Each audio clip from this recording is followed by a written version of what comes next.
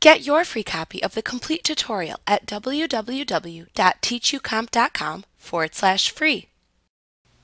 You can use the if-then-else statement to create formula expressions which evaluate a condition and then return an outcome based on whether or not the condition that is evaluated returns a true or a false value.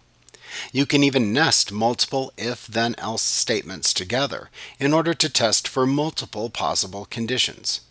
Note that it is important to remember that the results specified by the then and else lines of the expression must be of the same data type.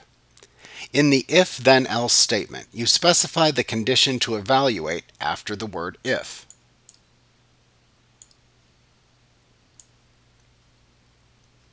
If the condition evaluates as being true, then whatever is specified by the then aspect is returned by the statement.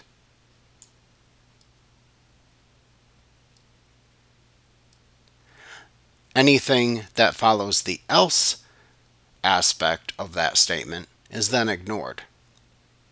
Now conversely, if the test specified by the if statement returns a false value,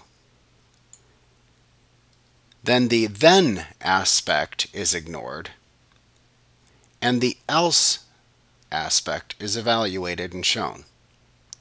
This can be very important to remember when using multiple nested if-then-else statements to test for multiple conditions.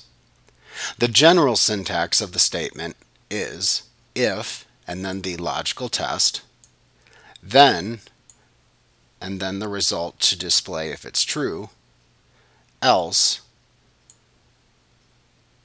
the result to display if it's false.